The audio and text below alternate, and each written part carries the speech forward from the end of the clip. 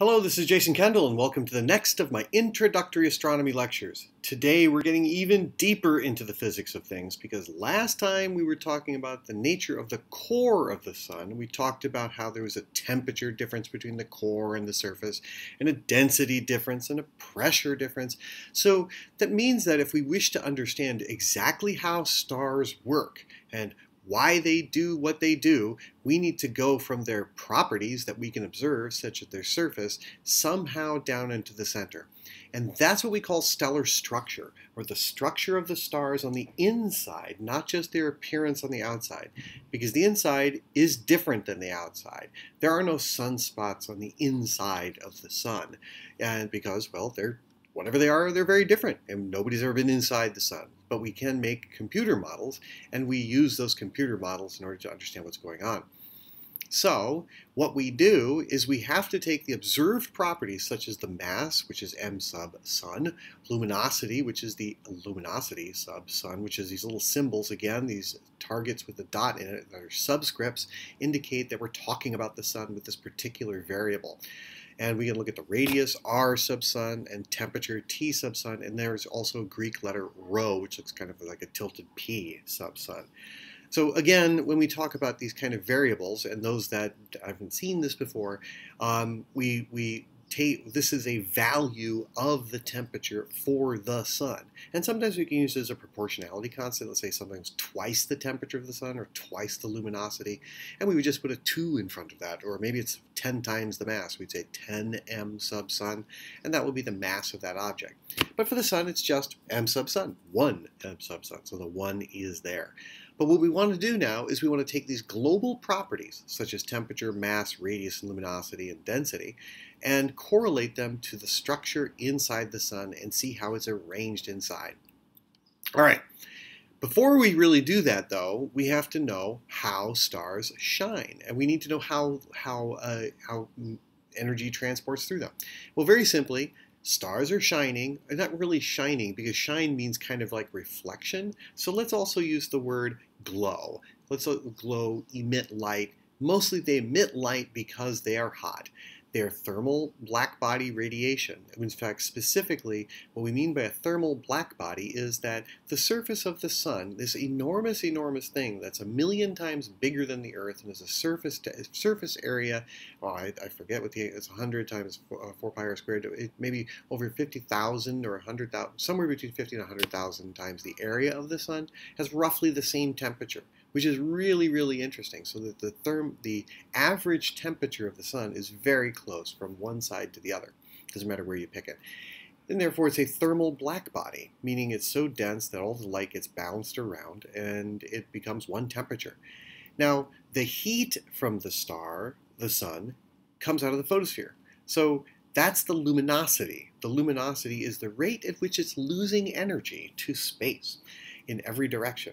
And therefore, if they're going to stay hot, they got to make up for that energy by producing energy somewhere deep in the core. Because remember, we determined the core temperature is 15 million degrees. Where does that temperature come from? Just from compression? Well, that's what the temperature, we didn't say the gravitational force made the temperature. We said, if gravity's pushing down on it, that must be the temperature in order for it to balance. Now, it could be that gravity's providing that temperature, but then things would change because it's emitting light. But for now, let's eventually just say, what's the current state of affairs? And so the basics of thermodynamics, and thermodynamics is a series of laws and rules, but the most important one is that heat always flows from hotter regions to cooler regions. Now, it's a funny thing is that what does that mean about like a refrigerator in your kitchen? A refrigerator in your kitchen says, I want to force the heat that is trying to get into the refrigerator away from this box. And so it's a heat pump and pumps heat away by various mechanical mechanisms and fluids that actually expand and contract under pressure, or lack thereof. So, but heat always flows from hot to cold, and so you must provide work in order for that not to happen. So stars, it's hot in the core, it flows out through the cooler regions above it, and eventually the surface, it gets radiated away as light or other stuff, but mostly light, and we care mostly about light here.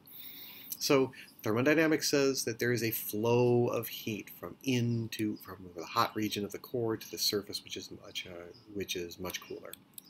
All right, so how does it get from the center to the outside? And that's called energy transport. And energy transport is simply the way we say there are three ways in nature that energy can be transported. The first is radiation. And so you have a bunch of photons, and photons might carry energy. In fact, they do. Every photon, as we learned in previous lectures, is a packet of energy, and its wavelength is proportional, its frequency is proportional to its energy. So you can make a photon by some process, and then the photon goes from there to here, and it has transferred that energy from there to here, and that is called radiation. Photons just go from there to here and carry energy. The next way is you can heat up a bubble of gas and move it because it's buoyant from one place to another, from a cool place to from a hot place to a cooler place. So if you get a bulk motion of gas, like a big cloud or a big bulk gas ball, it'll go from below to above. Finally, you can do conduction, and conduction is it's not the atoms vibrating against each other, and as they vibrate against each other, they hit each other with the same temperature. So if you have somebody vibrating one right next to you, you kind of get wiggly yourself. And so basically conduction is the transfer of energy because somebody's wiggling right next to you, and you can't not wiggle unless with this person wiggling right next to you. On the subways I get out occasionally, and there's people that are like really annoying and they jiggle in their seats, and eventually I get up and leave. So they conducted their energy to me, and therefore I had to get the heck out of there. In any event, these are our three dominant ways, the three ways of transporting energy from someplace that's hot to someplace that's cool. Let's look at each of them. But first, we're going to say that we can see that they play a part in every aspect. So if you have heat from a fire, that heat can be transferred by radiation because the gases glow, and the glowing gas then can radiate its infrared light to the pan above it that's being held above it. Then that conducts from the outside of the pan to the inside of the pan. Heat is conducted by the motions of the metal in the pan, and then that heats the water by conduction at the bottom of the pan. Then bubbles form, convective bubbles, meaning a bunch of some of the water molecules at the bottom become hotter than their surrounding, and because they're hotter, they rise up, and then they emit their energy at the surface where it's cooler, and then sink. Or more specifically, they displace cooler stuff at the top, and then that forces the cooler stuff to the bottom because you just don't have big gaps in fluids. So the three equations to the left dictate those things, and they all show a temperature gradient. That's what that dt dr means, a change in temperature as a change in radius or distance. And this is specifically for stars, so we're thinking a vertical distance. So as the temperature goes from how does it vary from the in to the out? And these three equations show that. Radiation, on the first one, the kappa, the little k at the top, shows how light is absorbed or emitted. The rho and L are an indication of how far. Rho is the density, and L is how far the photon travels before it gets absorbed by the density of material. And the k, kappa, Greek letter kappa, shows how well it can absorb it. On the bottom, there's a surface area thing. Let's have that pi r squared thing. There's some number 64. The number 3 is just rho. Those things come about as a result of yada, yada, yada. I'll just say that. But that shows a surface area through which the radiation must pass. And the sigma t to the fourth, that little sigma which is like an O with a hat on it, sigma t to the fourth indicates the amount of energy that you get in a black body. So it's assuming that the radiation profile of a little bubble of gas, or wherever the light is traveling through, it is the same signature as the material around it. So if it's transporting by radiation, then the light has the same temperature profile as the material surrounding it, and so therefore it's all the same thing, and it can bounce around quickly by radiation.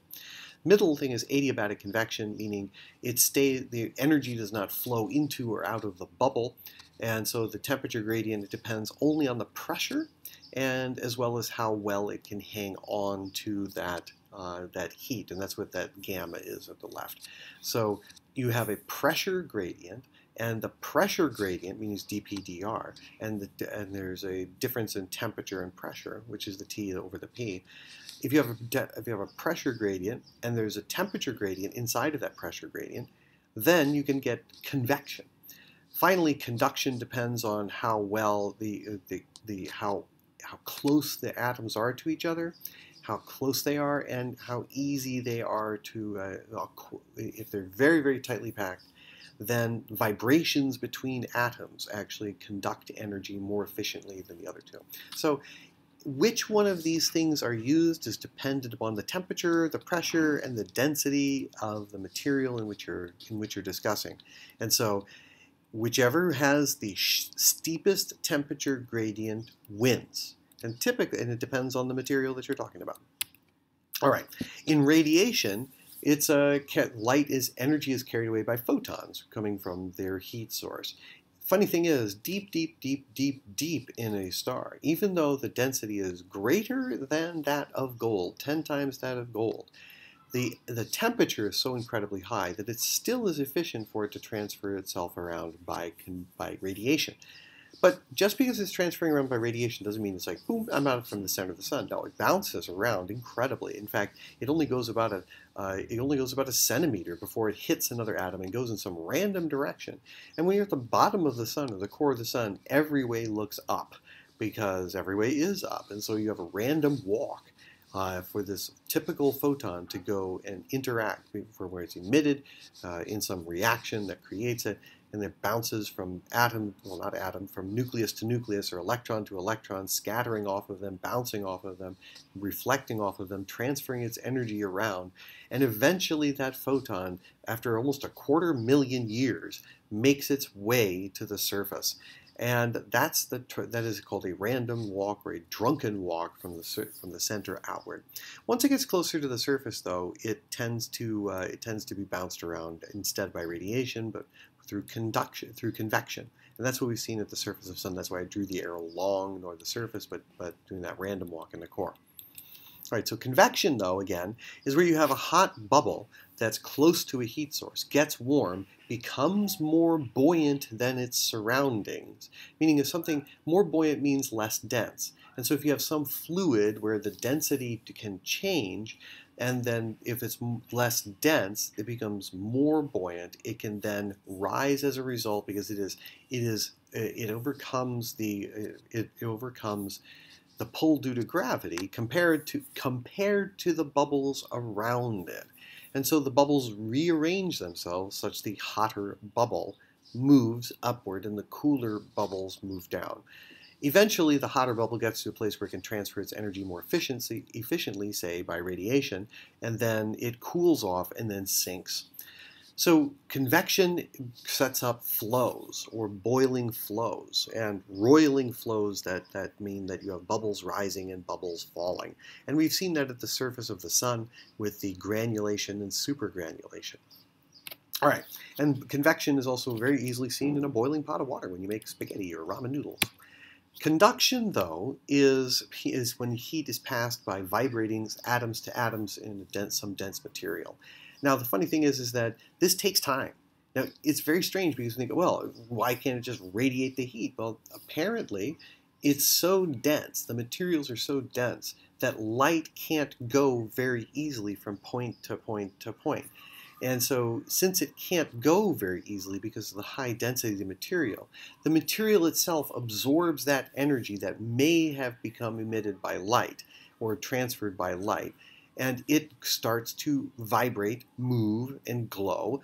And then it starts to glow very like maybe an infrared, but then eventually the vibration of each atom or molecule starts to vibrate against each other, and then that feeling of heat in your hand when you pick up a hot pot or something that's been next to a stove is because your hand is now getting vibrated, or the atoms in your hand are being vibrated at the same rate as the vibrations of the handle of the hot pot.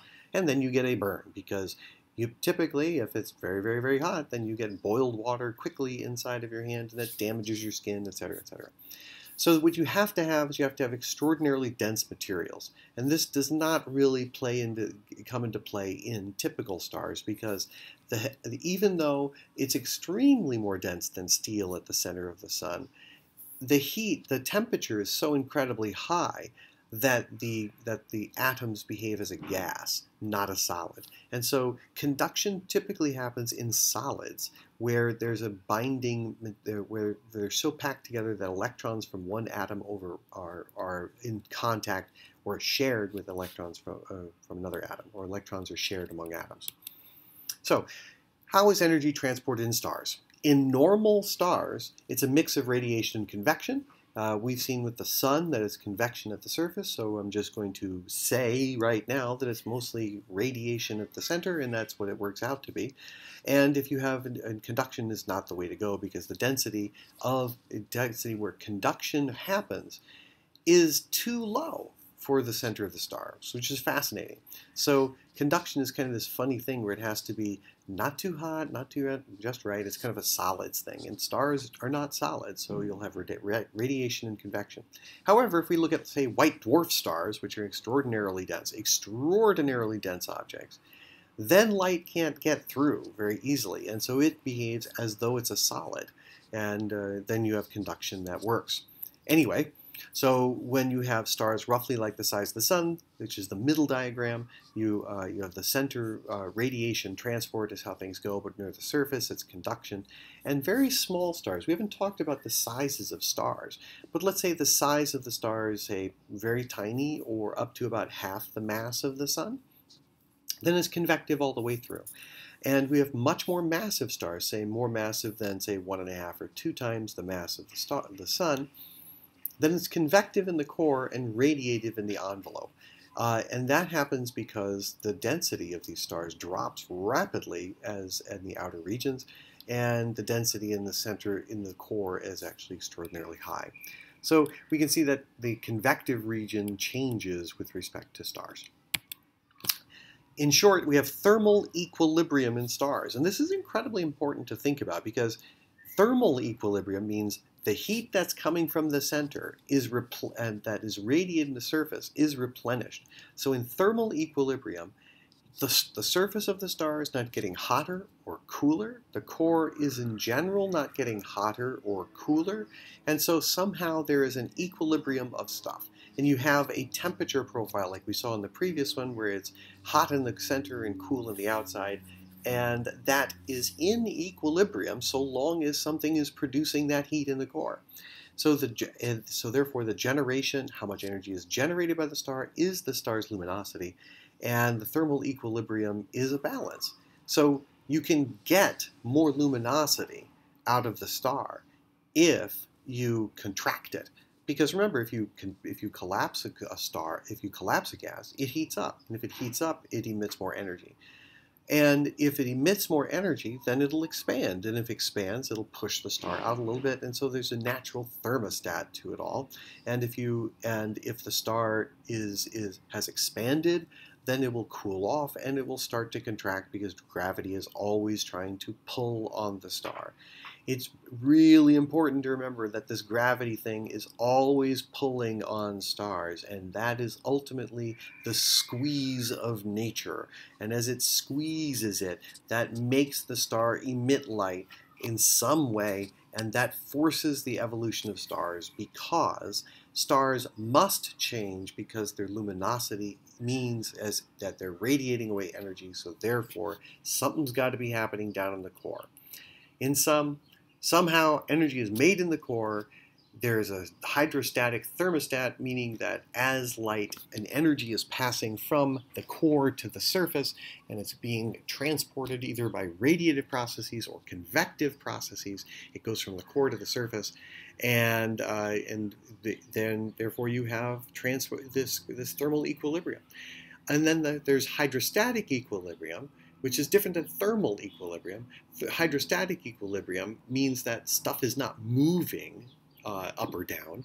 It's not contracting or expanding. And thermal equilibrium means there is a balance between the amount of energy being produced and the amount of energy being emitted. So thermal equilibrium is energy production and emission. Hydrostatic equilibrium means nothing's moving up or down. And it comes into balance. And so the sun is in balance, and it's been around for a very, very, very long time. But because of the fact that there's energy being emitted, the star must change. All right, so that's a summary of it, but now we're going to go do some extra bits really quick, and it's not that quick, but let's look at it anyway. So we looked originally at the hydrostatic equilibrium equation, which is a pressure gradient, or how the pressure changes with radius, and that depends on Newton's gravitational constant, the mass of the star, and the mass of the bubble that we're talking about inside the star, the layer of the star, and the density of that layer, and the radius from the center of that thing. And then we learned that with mass continuity, that there's some sort of mass element, and it's at a certain amount of stuff, and there's just no gaps in stars. And then we can use radiative energy transport, we saw that before, and somehow energy is being produced in the center. So again, mass continuity says that there aren't any really big gaps. So if you went out into a star, if you somehow went, you would not find that all of a sudden, say 20,000 miles in, that there's like this huge open space where nothing's happening. No, there's always mass there, and it's not like it drops away to zero mass or something like that. There are no big gaps inside of stars. However, energy is being produced in the core and not above it. So there's, I'm letting the cat out of the bag by saying it's nuclear fusion down in the core. And so this thing says what is the luminosity, or dl, or how much luminosity is produced at which radius, dr. A little slice of radius from the center going out, how much luminosity is being contributed to the total amount, dl, at each little onion skin level radial distance from the surface. And so those E's are Greek letter epsilon, E minus E sub mu, which is energy produced by neutrinos. But the energy that is being produced by the center of the star is E. And where is that E? That little E epsilon is how much energy is produced at that layer by some means. Now, I'm going to let the cat out of the bag. It's by nuclear fusion. And we have different flavors of nuclear fusion that we'll talk about next time. And there's even more, because pressure figures in, opacity, how easy it is for the light to get out from there to there. What is the thing that presents it? Every one of these things is a function of density and temperature and composition. So all of these equations are interrelated. And they're interrelated, maybe it was produced by the proton-proton chain or CNO-cycle triple alpha, and opacity measures how easily light goes through the star. But pressure is important because that's the thing that relates them all together. And so we use the ideal gas law, which we talked about last time, in order to relate them. So with a combination of all of these equations together, and I added the adiabatic convection equation in here too, if we add all these equations together, plug them into a computer, and solve the equations simultaneously, looking for the surface features and try to see what we have at the surface, we determine some incredibly interesting things about stars. And so this set of equations here will tell us the nature of the sun inside by all these variables: temperature, density, luminosity, radius, mass, pressure, the amount of energy produced in a certain little area, the average mass of a particle, where it is there, how far a photon can travel before it scatters off of things. It's an amazing, amazing, amazing set of things. But it's interesting to note that we can take these 6 and maybe a couple more equations that will tell us everything about the star. It's really interesting. And some of the only inputs that we care about are what the luminosity of the surface is, the temperature at the surface, the radius of the star at the surface, and the mass of the star. And we plug all of those things in, and that tells us the internal structure of the star. So in a very real sense, it sounds pretty complicated, but actually it's incredibly simple. And these things are much simpler than, say, trying to figure out what's going on inside of cells or DNA. DNA is an incredibly complex thing. Biological processes are incredibly complex. But they cannot be broken down into these kind of simple equations with any degree of ease. But at least stars can be, and we can learn how stars work. And that's what we're going to be talking about next time. And so we'll see you soon.